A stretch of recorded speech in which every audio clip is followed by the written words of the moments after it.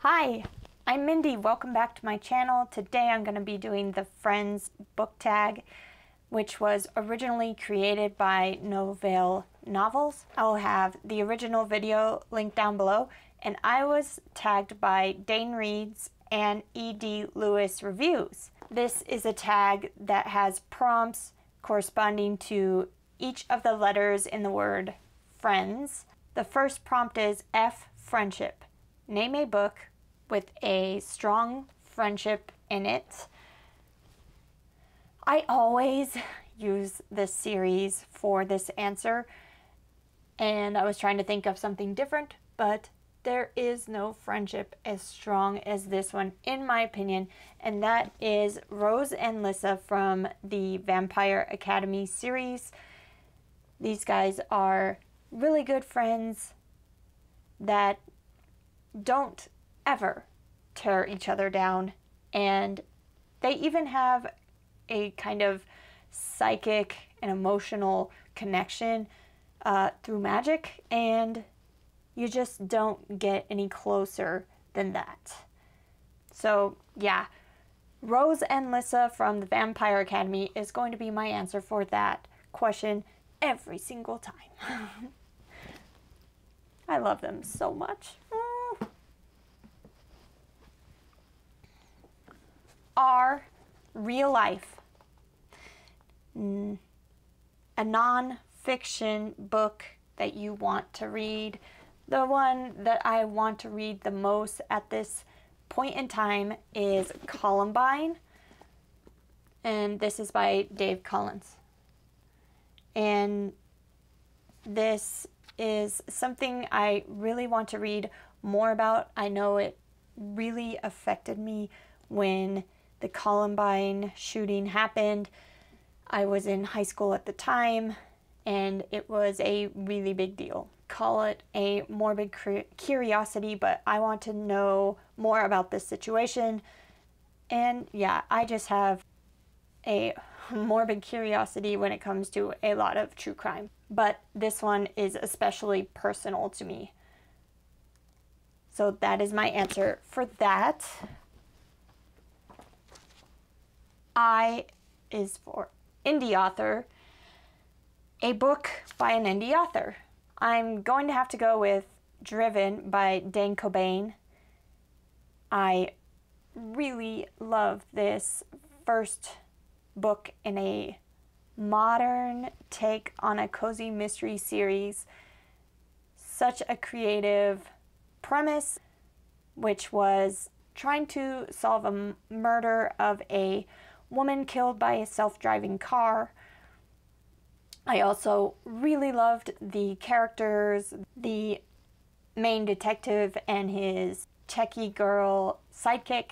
I also have the second in the series, The Tower Hill Terror, as well as No Rest for the Wicked, and his newest book, Meat, on my Kindle, ready to read. I wish I could read all the books faster. I am so behind, but I can't wait to read those as well.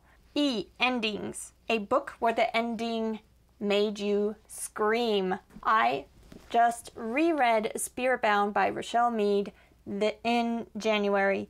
It is the 5th book in the Vampire Academy series, and this was a reread. I believe maybe even a second reread.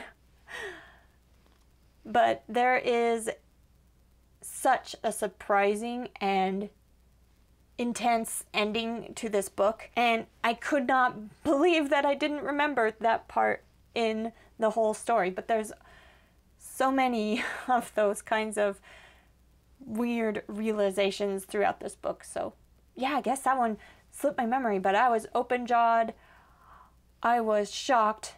I believe I actually screamed and then giggled. I can't believe this.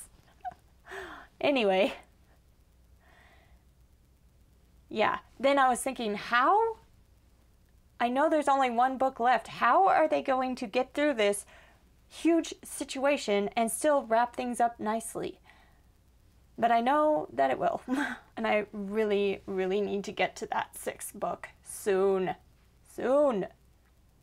I need to remember the ending. And new. A new book you can't wait to buy.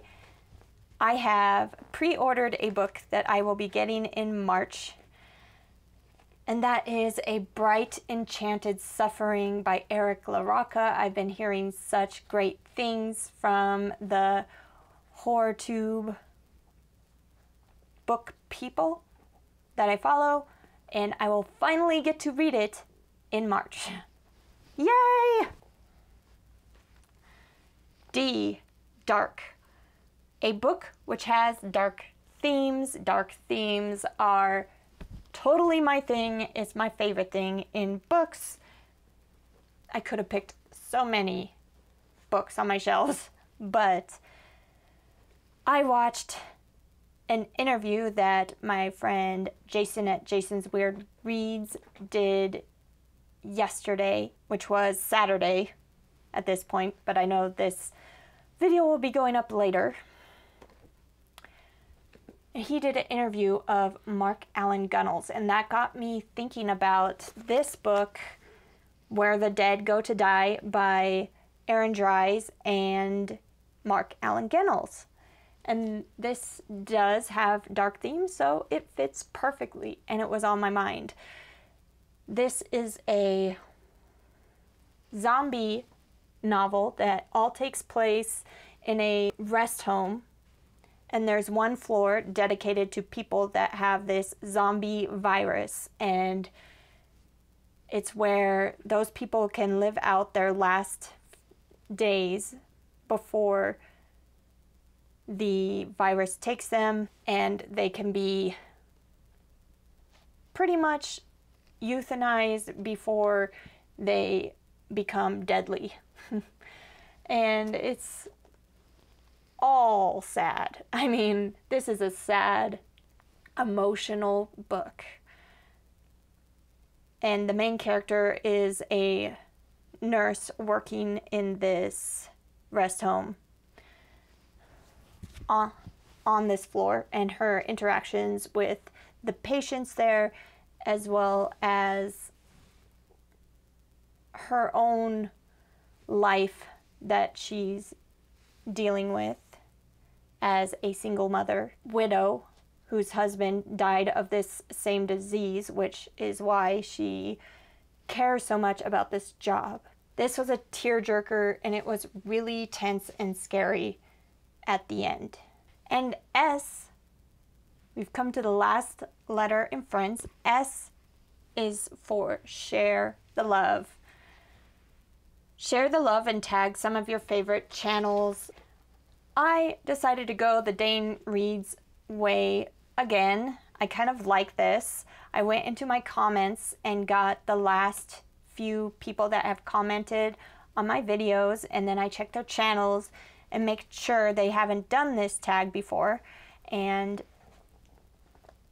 yeah, I just want to thank everybody who leaves comments on my channel. It really means a lot to me.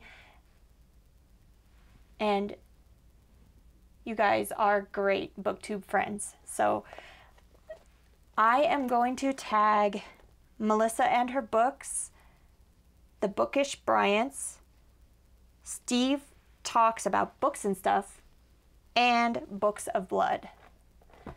So I would love to see your answers to the friends tag. If you like this video, you can hit like and subscribe, and I will be back every Tuesday, Thursday, and sometimes Sunday with another book-related video.